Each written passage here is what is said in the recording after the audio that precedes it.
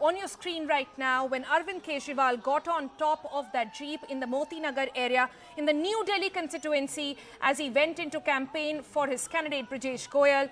In minutes of him getting on that open jeep, a man in a red t-shirt emerges out of the crowd and slaps him hard and then is immediately taken by the crowd there and the Aam Aadmi Party volunteers. We now know that that man has been taken to the Moti Nagar police station and is being questioned by the police. We have Saurabh Bharadwaj on the phone line with us. Saurabh, huge, would you call it an embarrassment or would you call it failure of security from the Delhi police? I think, there is a Chief Minister who is claimed by Delhi police that he enjoys a Z+ security cover by the top police, which is the Delhi police in Delhi. And it has happened so many times that, he has been attacked by people mostly related to BJP. He has been attacked with, a few months back, he was attacked with a mirchi powder right there in his PM Secretariat office. After a week, there was a person who was carrying a live bullet into his house. During Dashera, there was a person who could come into his drawing room, and attack him. And it is God's grace, that man still believes that, he wants to be among the people. For last 4 days, he's doing roadshows across Delhi where people touch him, people wave at him, people shake hands with him, and people sometimes, give him blessings, and he's not afraid of it. And I think, there is a constant pattern, and there is so much of hatred against this man, at least in the BJP cadre, that, they can go to any extent.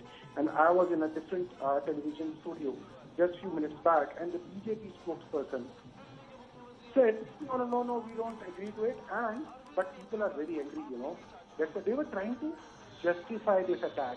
And I could remember that, it is the same thing, like Nathuram Godse killing Mahatma Gandhi and RSS and BJP justifying Nathuram Godse, This is the kind of a culture we have developed, all thanks to our central government and its political party.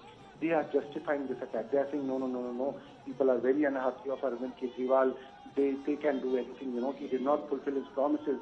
They can do anything. So this is the kind of a politics. Saurabh, you are saying the BJP is behind this, but what proof do you have that this man belonged to the BJP or had any affiliations with them?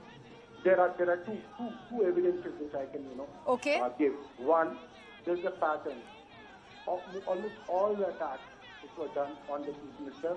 They were from the people who were somehow connected to BJP. This guy who threw mirchi, when we checked in his Facebook profile, though Delhi police did not do it, we did it ourselves, he was affiliated to BJP. And in past also. And BJP spokesperson justifying this attack, giving a sense of heroism to this attack. Giving a sense of, that people are so fed up that, they have no other option but to attack the Chief Minister.